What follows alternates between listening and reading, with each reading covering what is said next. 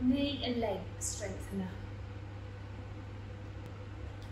This is a nice exercise for your thigh muscles and to help with your knees. The stronger we can make these muscles that support the knee joint, the better it is to protect that joint.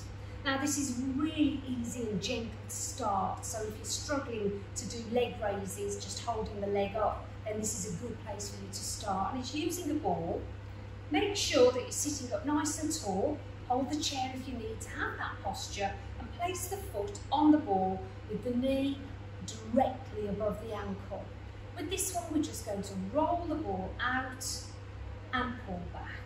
So make sure it's in a position where you can just gently roll, extend, the toes go up to the ceiling and come on back.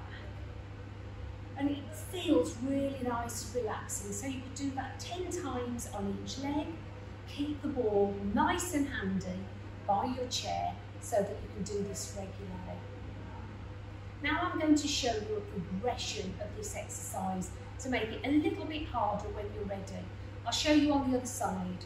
So same setup position, sitting tall, and instead of just rolling the ball, we're going to push down as if you're trying to squash the ball and keep that pressure as we roll it out.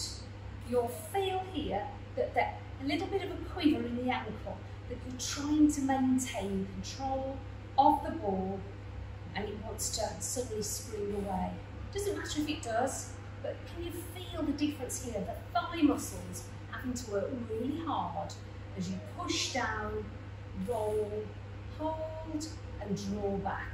Keep that posture, keep breathing normally. And 10 times on each leg, and build that number up, maybe to do 3 sets of 10 repetitions when you feel ready. Well done.